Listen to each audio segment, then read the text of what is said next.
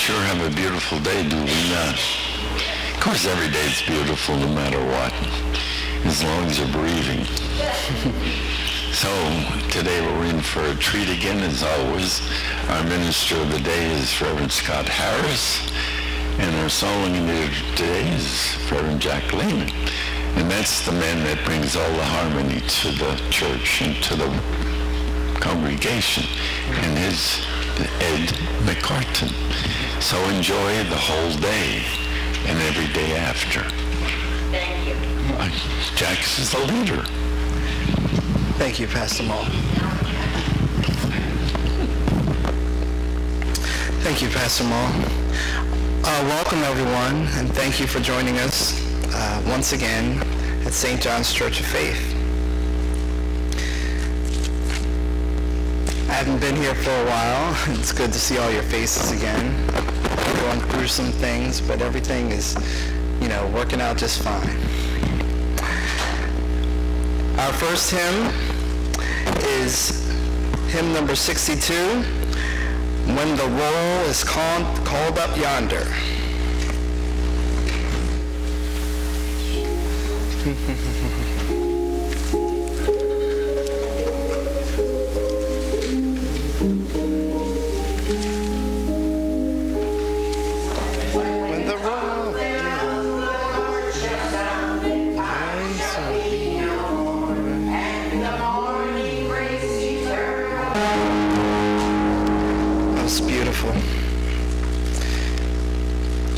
Father, Mother God, Jesus the Christ, our Savior, be with us here today and guide us into your teachings and blessings.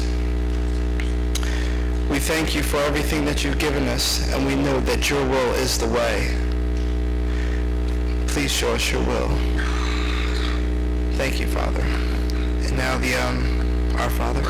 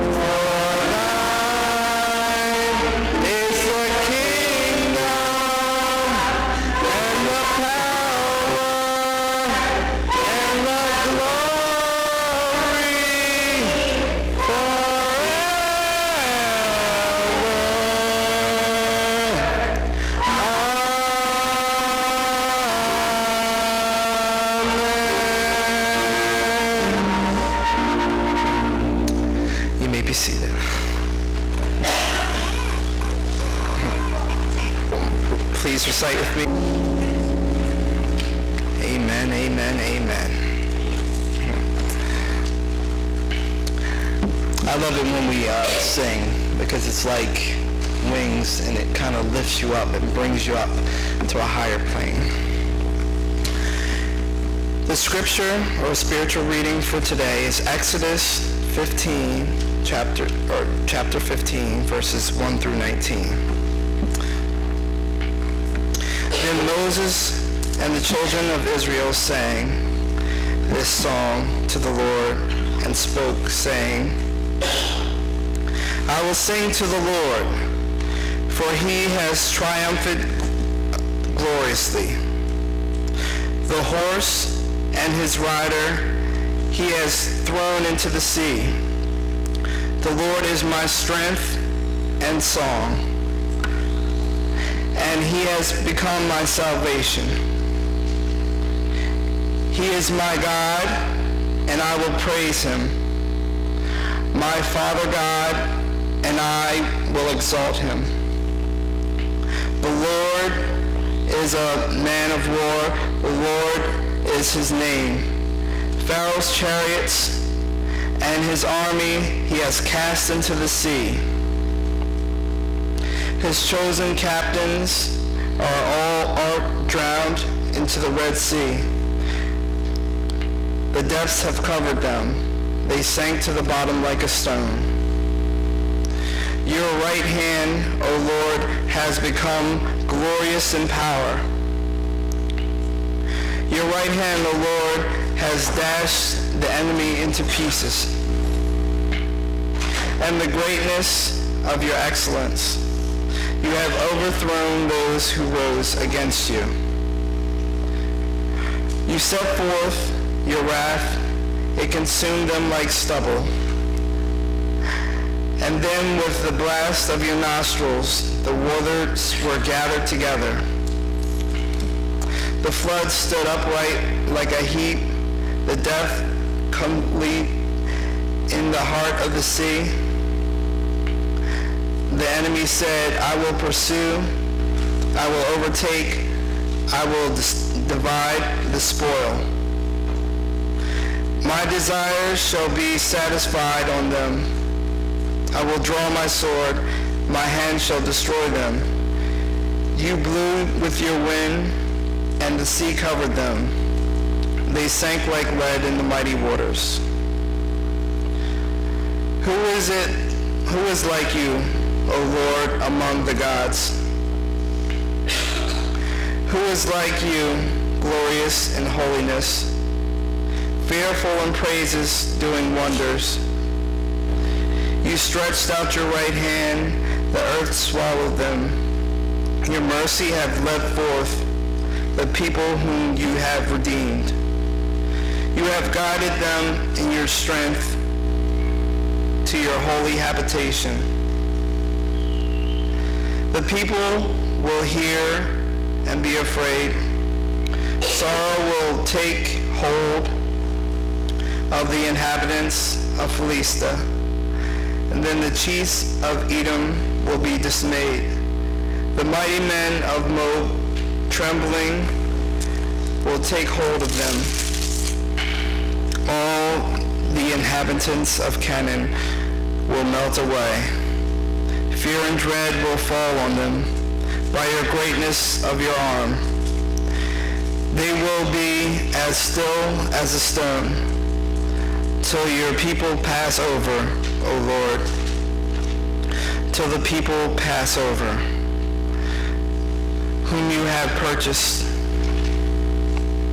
You will bring them in a plant and plant them in the mountain of your inheritance, in the place, O Lord, which you have made for your own dwelling, the sanctuary, O Lord, which your hands have established.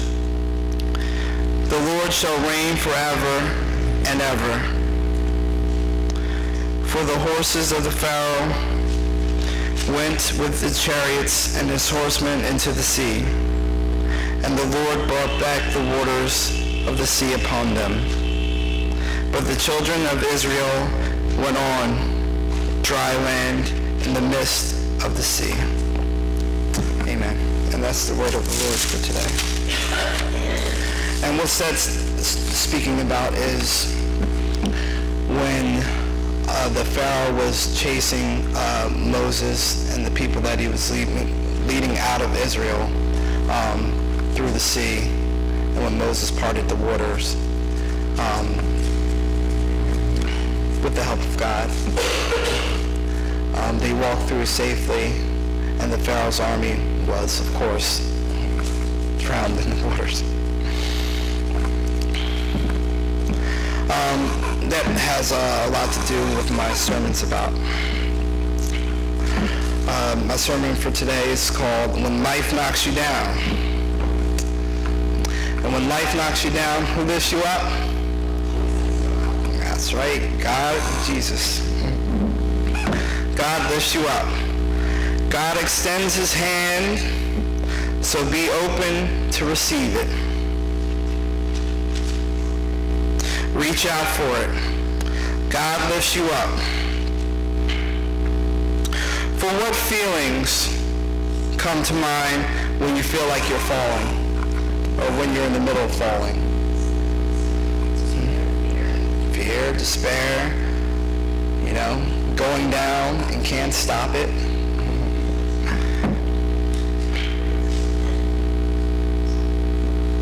Now, if a child reached out a hand, how safe to grab you up, how safe would you feel? Well, yeah, a child is small, so you probably wouldn't feel, as secure. But now, when a strong man or our Father reaches his giant muscular arm down, won't you feel secure and safe? You could say, oh, this arm could definitely hold me, So a lot of those feelings will, of fear and negative feelings will disappear. And when you're safe and sound, they'll be away completely.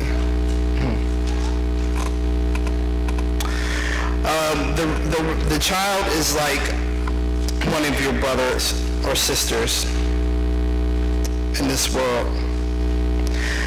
in the hand of man. And the other hand, the strong arm, is like God's hand. And that's why we must put our trust in who? God and God alone. He makes all our cares go away.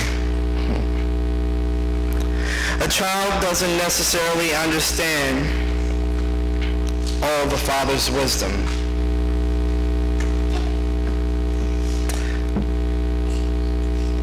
A child doesn't always have the strength to lift someone's up.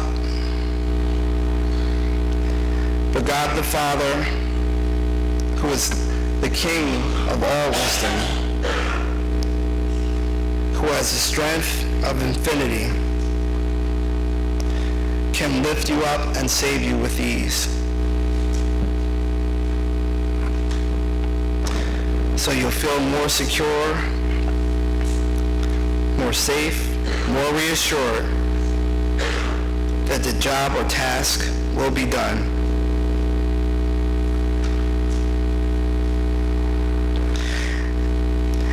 And when you're in any kind of situation, it's like the same thing. A couple weeks ago, I lost one of my favorite uncles, and right away the family was in despair. But then God brought us all together again and united us and pulled us up and carried us through our time of need, and we made it through. And it was such a hard loss too. We also got through